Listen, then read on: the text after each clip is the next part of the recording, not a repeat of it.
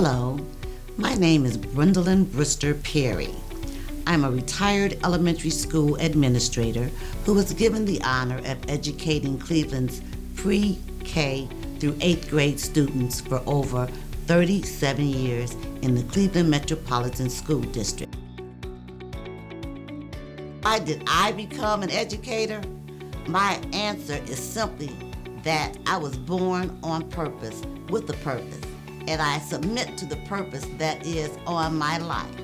Formed from within my mother's womb, the purpose and plan had already been established, which you will find in Jeremiah 29 and 11. My purpose on earth is to teach children how to read with all the amenities. It was and is intentional. Train a child in a godly way. Teach them to read on purpose, for purpose, and understanding.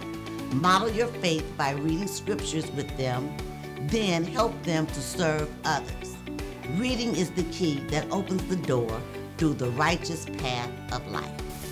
Hello, my name is Brendolyn Brister Perry. Why not educate?